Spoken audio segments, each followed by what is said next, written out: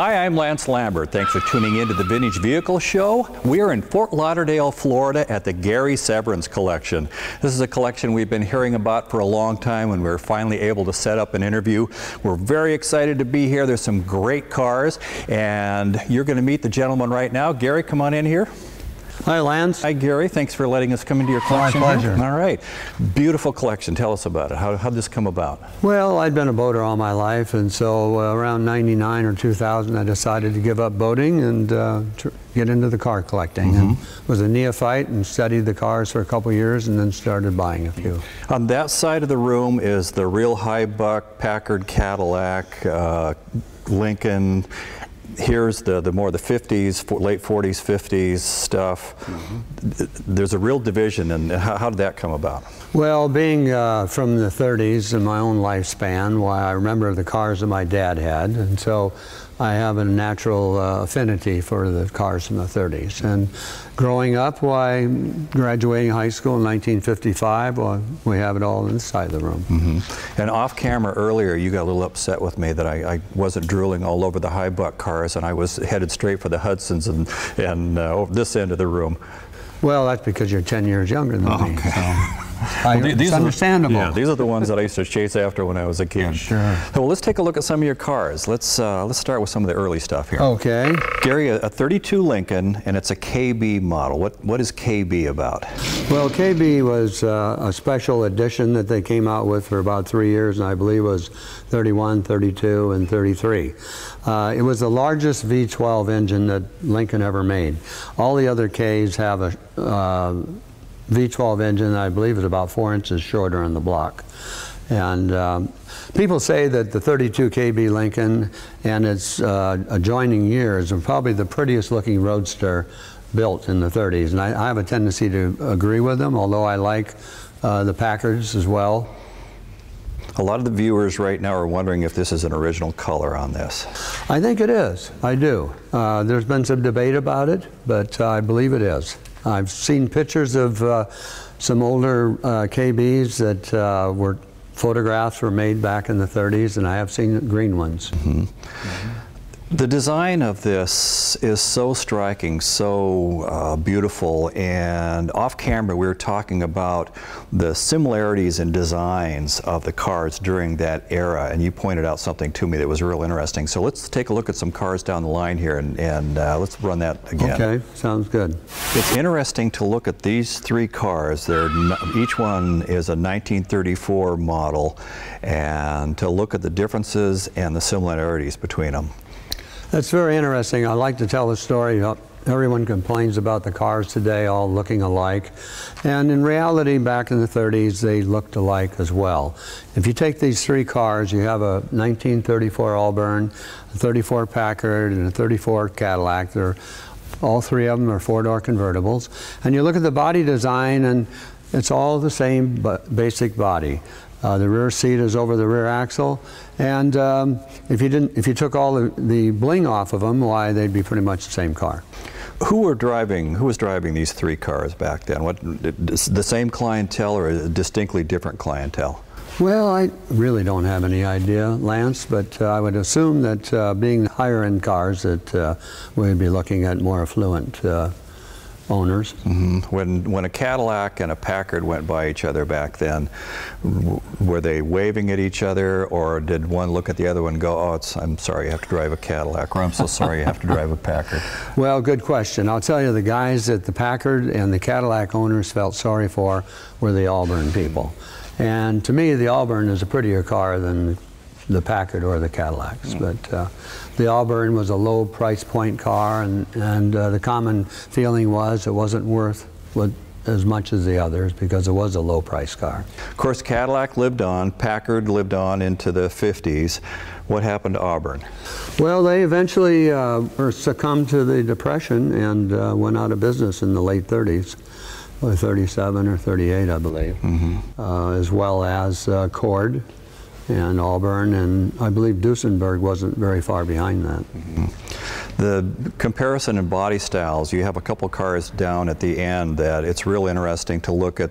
They're the same year, but real differences between them. Can we take a look at those? Sure, let's do that. All right. A 41 Packard, a 41 Cadillac, same year, big difference in design.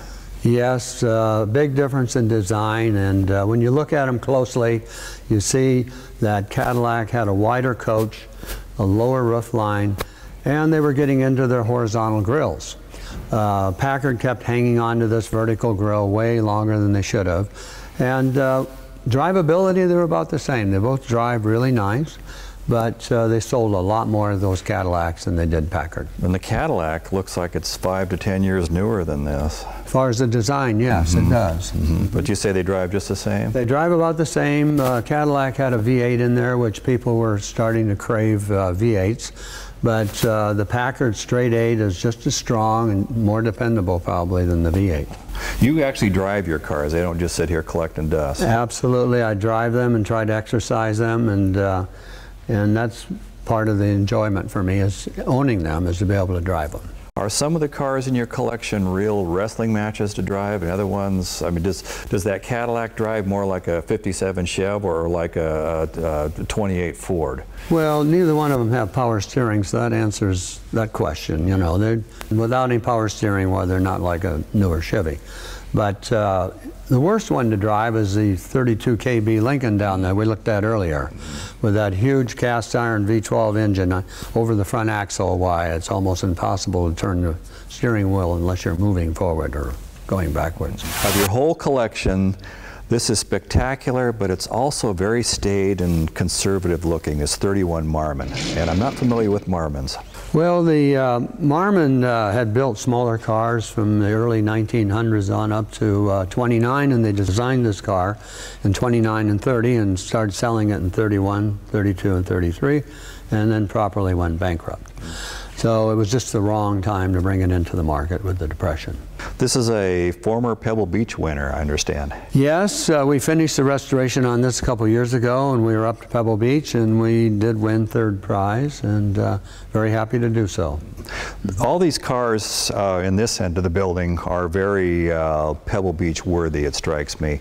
It seems like Pebble Beach at one point was one segment of the hobby, and then you had the other segments, and now it's being more appreciated by everybody. What's your thoughts about Pebble Beach in particular and Concours in general? Well, I'm not a person who's overly familiar. I haven't gone but a couple times, so I really can't answer that question fully for you. But it does seem to me that it has embraced more marquees and different years, that they have become a lot more open as far as the available cars to show and what should be shown. And they're letting hot rods in occasionally now. I think so, yeah. And a lot of the guys that own cars like these own some pretty spectacular hot rods. I imagine so. The engine on this, a running gear? Well, this again is very unusual. It's the first all aluminum production car engine built in the United States, and it's a V16. So it's aesthetically, it's a beautiful engine, and functionally, it functions very well. Some of these older cars, they had a lot of cubic inches, but not a lot of horsepower. What kind of performance you get from something like this? Well, it's very good because of the lightweight. It's 490 cubic inches, and it generates 200 horses, and you can really feel it when you're driving it. They used to say that this was the first car that you didn't have to shift. And what people would do is they'd start out in second gear from a stop and run it up to 50 miles an hour, anywhere in between.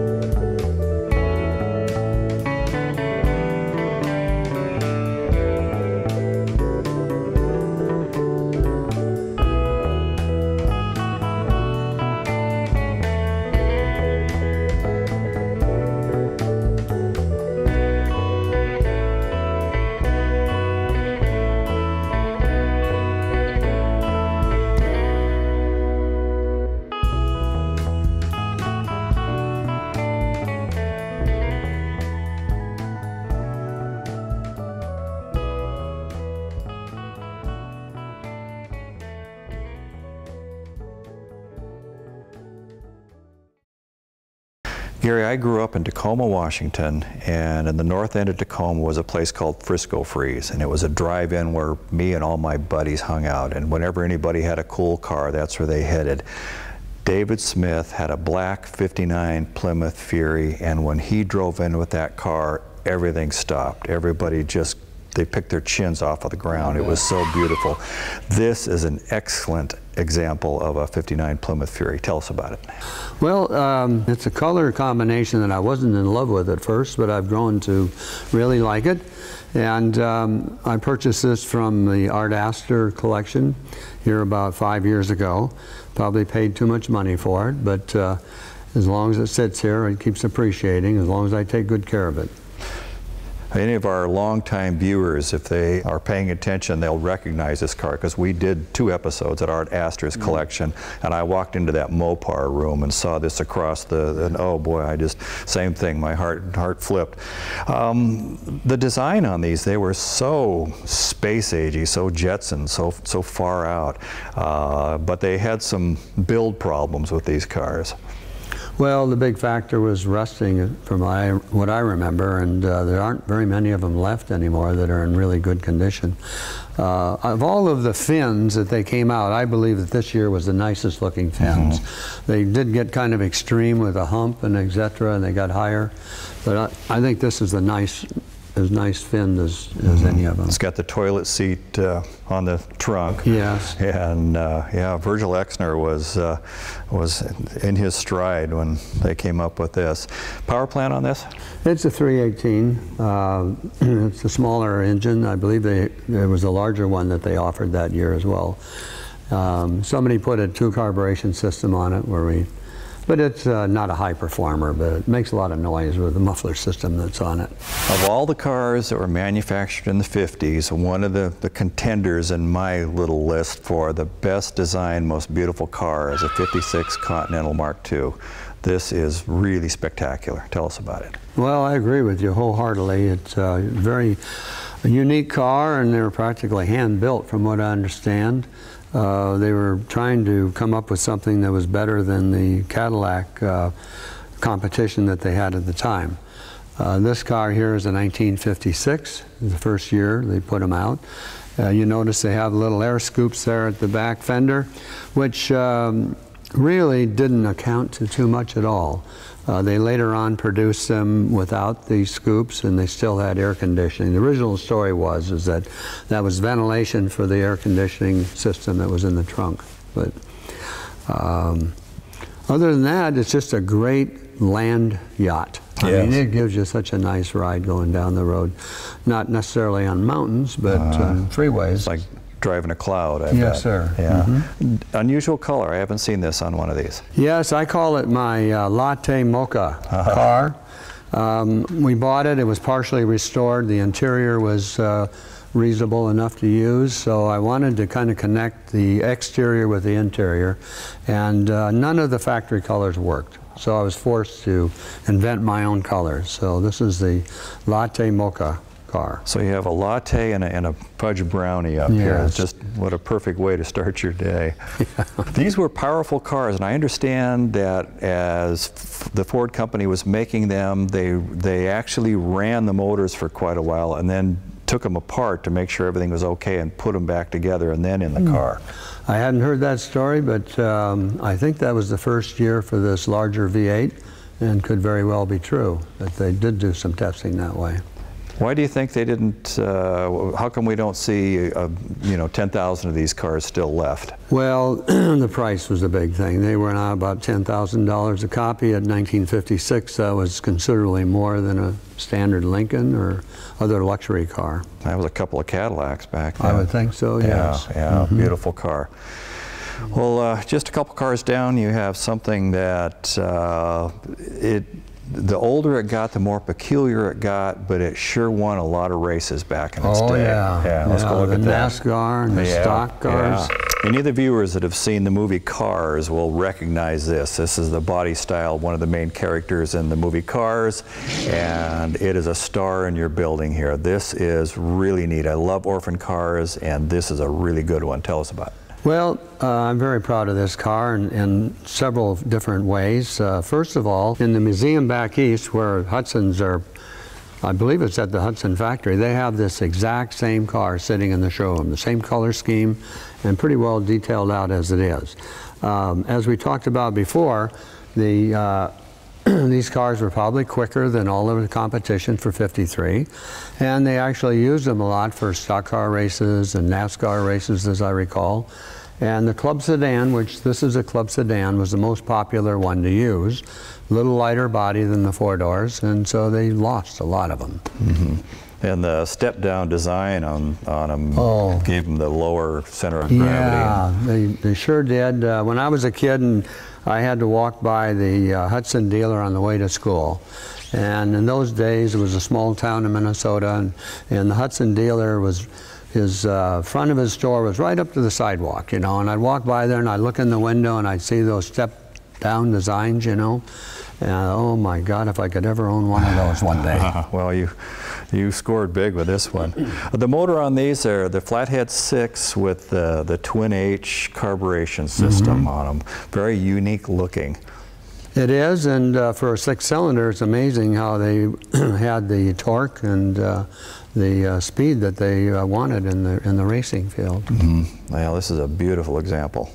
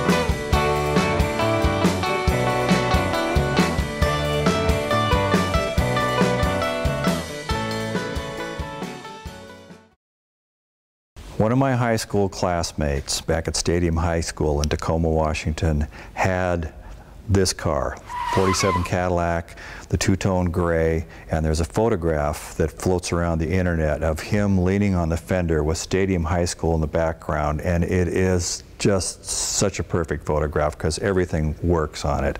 Everything works on this. Tell us about it. Well, it's an older restoration and pretty much a stock car all the way. It had plastic seat covers on it when I bought it, which I think were there almost after it was new. Probably finger hut seat yes, covers. Oh yes, I remember finger hut. Uh-huh. In fact, my dad bought a 1950 Nash. It was his first new car, and I bought finger hut seat covers for him, and then regretted I had to sit on those plastic things. But anyway, getting back to this car, Lance, it drives really nice. It has a great gear ratio for the V8, And it's a 3-speed transmission, which makes it more desirable than the old Hydromatics. It is class and sporty for that year at the same time. I think so. I believe it has just about every addition aftermarket thing that you could put on it, whether the spotlights or the visor or the fog lights up in front. It is nicely decorated in my view. I wonder if the executive or the purchaser of something like this in 1947 bought this on his way up to getting the 4-door sedan, or already had the 4-door sedan and decided he wanted something a little sporty. Oh, I tell you, I don't think I would just stop at the 4-door sedan. I think I'd go to this one and quit there, unless you had a jillion kids you had to put in the back seat. Yeah. Power plant on this? It's a V8, a standard Cadillac V8. And plenty of power. Yes, plenty of power. Actually, they used that same V8 in the Second World War for the tanks. I think they had like 4 of them in a tank to drive the tanks, and they were very well long-lived and well built. Mm-hmm. Well, out of your collection, I think this is also a contender for the coveted Lance Lambert Liked It Best award. We look forward to that. This is a 55 Buick convertible. I had a 57 Buick convertible that was red and flashy like this, and it was one of the most beautiful cars I ever owned and one of the worst running cars I ever owned. I just got a bad one, but I probably got the only bad Buick. They were great cars. Well, being red, did you collect a lot of tickets with it? My dad was a cop, so I managed to get out of those tickets a lot. Yeah. Well, this car has the Buick Special body with the Roadmaster engine, which makes it a Century. All right, so you've got the 4th porthole on here. 4 portholes, which would normally be on the Roadmaster. Mm-hmm. And I remember as kids, that's how we check out the models, is counting the portholes. Right. But I bought this car. It was pretty well restored, but it needed a new interior. It had a red and white interior, and I'm not much on white interiors. Mm-hmm. So we put a new interior in it, and it's a great running car. I love the Dynaflow. It has a variable pitch Dynaflow for that year, and it really makes a difference over a standard Dynaflow. So I found the one guy that liked a Dynaflow. Yeah, so far it's worked out. I had to have it rebuilt when I bought the car, but running great. You mentioned restoration. You have, I mean, all these cars to my eyes look like, you know, #1 cars or close to it. How did that come about? Well, I like to drive the cars, but I also want them to look good, and so I call them good-looking driver cars or whatever. The crew there, they take care of everything, paint, upholstery, the whole thing? I have a full-time restoration guy that works for me, and he does everything but upholstery. Mm-hmm. He can rebuild an engine or he can paint a car and everything in between. Part of the old car hobby is all the stuff that goes with it, the gas pumps and the neon signs and the petroleum signs. You've done a really good job here of reproducing a Sinclair station. How did this come about? Well, it goes back to my youth and my high school days. I worked at a Sinclair station, and so it taps into my history and makes me feel good looking at it. And it's not just a false front here. You've got a lot going on back there. Yes, we have an office and some memorabilia in there, some history of what we've been doing here. Well, what you've been doing here is absolutely fantastic. So, Gary, I want to thank you very much for allowing us to come into your collection here. It's a real honor. My pleasure. All right, thank you. And thank you for watching the show this week. If you don't watch the show, we don't have a show. So we appreciate you watching every week. And until next time, we'll see you then. Bye-bye.